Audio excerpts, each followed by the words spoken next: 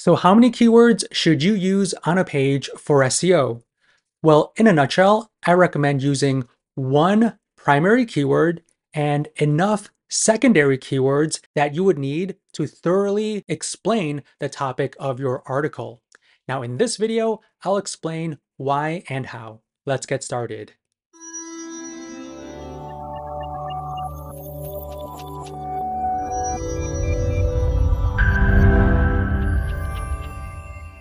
Okay, so why do I say you should target only one primary keyword on your page for SEO? Well, you should target only one primary keyword for various reasons. First reason is that your page needs to be on one topic only. The more specific and detailed you could go into that topic, the better, because you don't want your page to be talking about various topics, which might confuse the reader and not really give all that much value. So your page should only be on one main topic.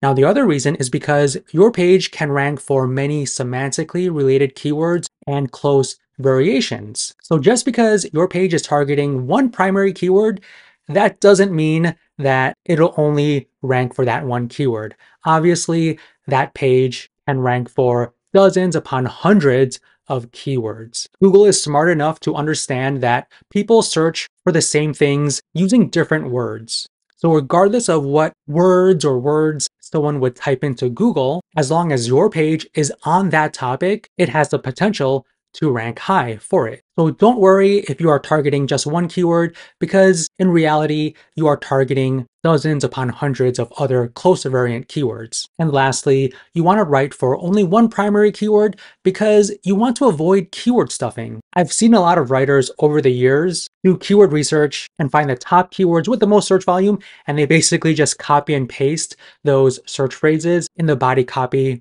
thinking that that's the best way to target a variety of keywords on a page. But when you read it, it just doesn't sound good and it doesn't really provide the value that a searcher is looking for. So if you target just one primary keyword, you don't need to be worrying about stuffing other types of keywords in your body copy. So one primary keyword, and you can use many secondary keywords. Now, these secondary keywords could also be called keyword modifiers. Now, you can use these types of keywords to flesh out your main topic. Now, I like to use these secondary keywords in not only my body copy, but also use them in headings. So you can think of this as chapters in a book or lessons in a module. So the goal of secondary keywords is really to hone in on your main topic and discuss everything you need to discuss for your primary topic or keyword. Okay, so how do you find your primary keyword and your secondary keywords? Well, I always like to start with Google. We did some keyword research and we're thinking about writing an article about gardening for beginners. So I have the Keywords Everywhere extension installed and turned on, and it's showing us that this phrase, gardening for beginners, has an average monthly search volume of 5,400 a month. So this could be a good primary keyword to target. But at this point, I'm not 100% sure. So I want to take a look at the competitors that are ranking at the top. We can see this one by the Old Farmer's Almanac, Vegetable Gardening for Beginners. This one, growinginthegarden.com, Gardening for Beginners, How to Start a Garden in 8 Simple Steps. So what I want to do is take a look at the keywords that these pages are also ranking for aside from gardening for beginners. Now you can do that by hovering over this second row just below the page title and clicking on this number right here, the total keywords that this URL ranks for. Right now it's ranking for 127 keywords. Now if you click on this link, Keywords Everywhere will pull up this report that looks like this. So it found 127 keywords for this URL. We can see all of the keywords it ranks for, including the estimated traffic these keywords bring in for that URL, the keyword rankings, the average monthly search volume from the Google Keyword Planner, and also a few metrics from Google Ads. Now, the keyword that we were thinking about was gardening for beginners.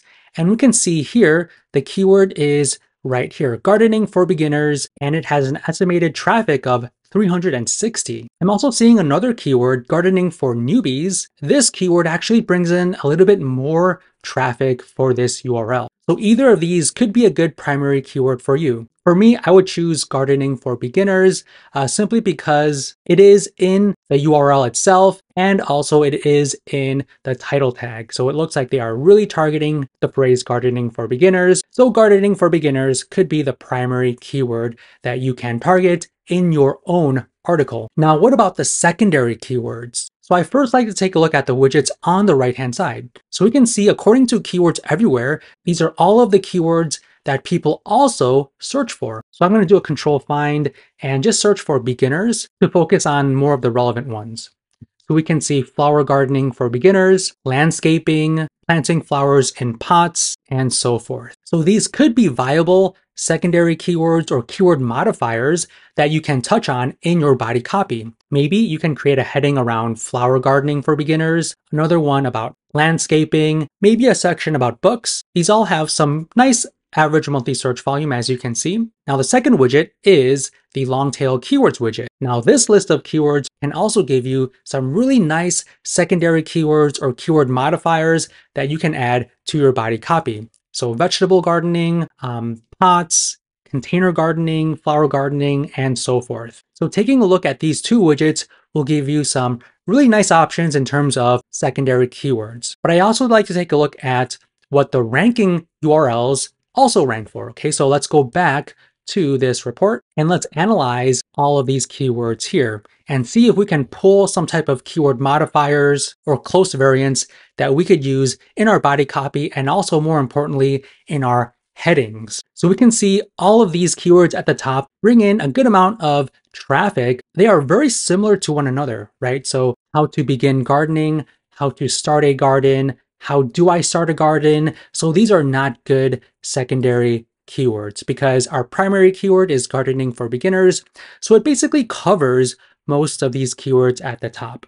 So what I recommend is, instead of using these exact phrases, pull the modifiers. So newbies, how to begin, start. There's a few more start modifiers, as you can see here. So I would find a way to naturally add these modifiers in my body copy. Okay, so newbies, begin, start. Now let's scroll down to see what secondary keywords we can find. So we can see here, I'm seeing tips. So let's see if we have other keywords that have the word tips in them. Okay, so there are a total of 12 keywords that have the modifier of tips. So what you can do is possibly use this keyword, gardening tips for beginners, as it has good amount of average monthly search volume, and you can use these additional long tail phrases in that section all about gardening tips for beginners. Now let's take a look at some additional secondary keywords we can find. Now I'm seeing home, so let me search for home. Okay, so there are a total of 12 keywords that have the home modifier in them. So we can possibly use this one as a secondary keyword or this one as a secondary keyword, and then naturally add these other keywords in that section as well. So a section all about home gardening for beginners. Now let's take a look at some other keywords we can find. Okay, so I see starting a small garden, starting a backyard garden. So these can also be good secondary keywords. So you can create a heading about small gardens and talk about small gardens. You can create another heading about starting a backyard garden and talk about backyard gardens. So let me do a quick search for backyard. Okay, so there are 6 keywords that this URL ranks for that includes the modifier of backyard. So you can create a heading like backyard gardening for beginners and naturally add variations of these long tail keywords in that section as well. So this is the process that I would follow to find some secondary keywords. So really it's all about covering your primary topic in a very thorough way. Okay, so the most important thing is just choosing one primary keyword, and you have a lot of flexibility in terms of what types of secondary keywords you want to target in your body copy. So definitely take a look at the keywords that your competitor URLs are ranking for, because this really gives you the answers in terms of what secondary keywords to add. And if you want to go a little bit further, you can take a look at the widgets on the right-hand side to find some additional ideas in terms of what secondary keywords or keyword modifiers you can add to your body copy in your headings in your article about your main topic of, gardening for beginners. Okay, so hopefully you have a better understanding of how many keywords you should use on a page for SEO. So hopefully you enjoyed this video. If you did, smash that like button, subscribe to our channel, and if you want to check out our other videos, feel free to click any of the ones on the screen. Thanks so much, and I'll see you in the next one.